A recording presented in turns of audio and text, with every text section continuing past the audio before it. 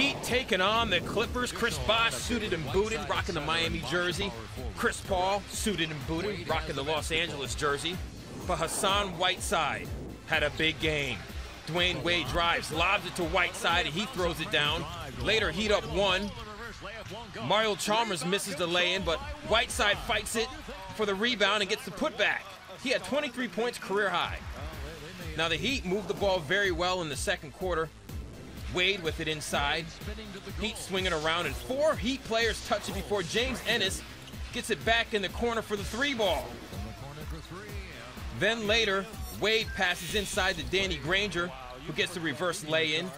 Then Granger passes to Chris Bosh, who finds Norris Cole outside for the 3.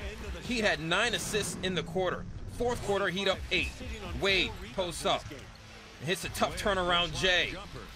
Heat go up by 10. Then later, Bosh, mid-range jumper, got it. He had 34 points. Heat win 104-90.